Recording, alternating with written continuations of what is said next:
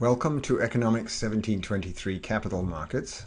This is a short module which is an appendix to Lecture 4, giving you some proofs of properties of arithmetic and geometric averages. And we're going to be applying this to returns.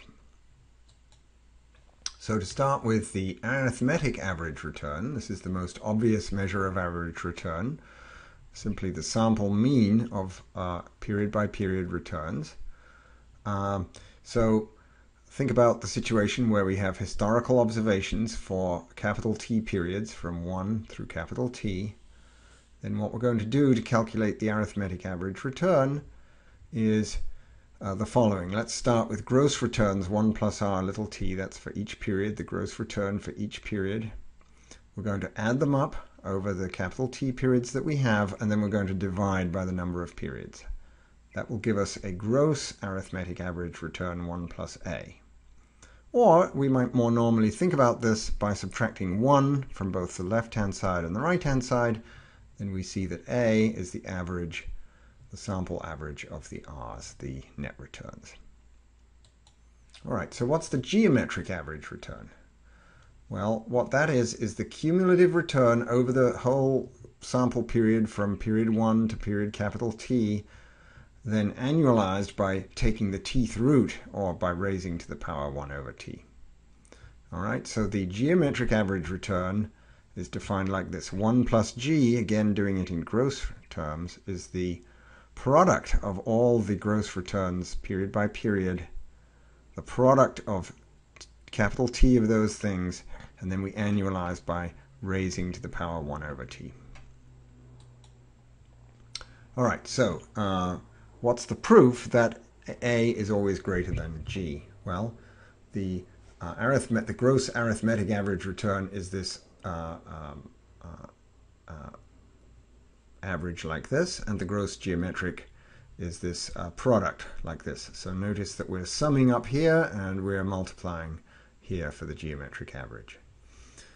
So to understand the difference, let's take logs. Let's use lowercase letters to denote the logs of the corresponding uppercase letters. Then little a is going to be the log of 1 plus big A. So little a is the log of the gross arithmetic return. So that's the log of this average here. All right, so little a is the log of the average. Now similarly, let's calculate little g, which is the log of 1 plus big G. That's the log of this product. Now remembering that the log converts a power to a multiple and a product to a sum, we take the log of this thing and we're going to get the average of the logs of individual gross returns. So we can think about little g as the average of logs. So in comparing little a and little g, we're comparing the log of the average, that's little a, to the average of the log, which is little g. Now, the log function is concave. It looks like a utility function. Remember the concave utility function we were looking at in class. So we can use Jensen's inequality, which tells us that for any concave function, the concave function of the average is bigger than the average of the concave function. That's just a way of saying that the concave function is always above a straight line connecting any 2 points. So the log of the average is bigger than the average of the log.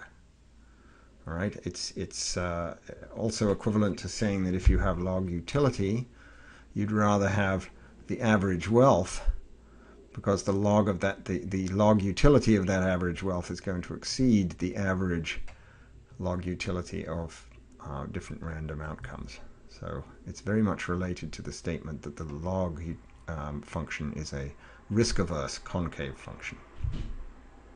So we know, using Jensen's inequality for concave functions, that the log of the average exceeds the average of the log. That tells us that little a is bigger than little g, and hence big A must be bigger than big G, and that completes the proof. Now, a final thing that I want to discuss, a property that I want to discuss and give you a sketch proof, is that when log returns are normal, G is equal to the median return. All right, so what's the argument for that? First of all, remember that the normal distribution is symmetric. And for a symmetric distribution, the mean is the same as the median. So if log gross returns are normal, then little g, which is the mean of the log return, is also the median of the log return. Now if we go from little g to big G, remember that 1 plus big G is the exponential of 1 plus little g, then it must be that 1 plus g is the median of 1 plus r. That's because exponentiating doesn't change the ranking of things. So we still have the same order after exponentiating, so the middle observation will still be the middle observation. So g then is the median of r, and that completes the proof. So this is based on the assumption that log gross returns are normal. That's the key to this argument. Okay, so hopefully that makes those two properties clearer.